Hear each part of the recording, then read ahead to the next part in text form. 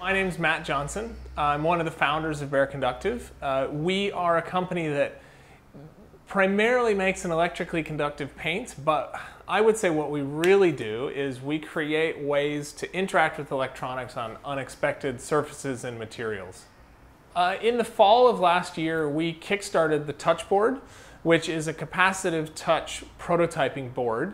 It did really well, and when we saw the opportunity to make a module, we thought, what's the most effective way to do that? And I guess for us, it seemed obvious that we should try and take this and we should kind of distill the best parts of it and create this, which is the touch sensor.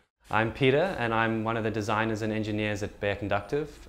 I worked in conjunction with Matt to develop the touch sensor module.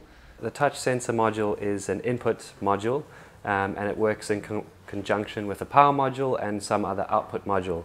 And by connecting a crocodile clip to the touch electrode, you can then extend that out to a sensor which is painted with conductive paint or some tin foil or a metal nail, and then you essentially have created a capacitive sensor.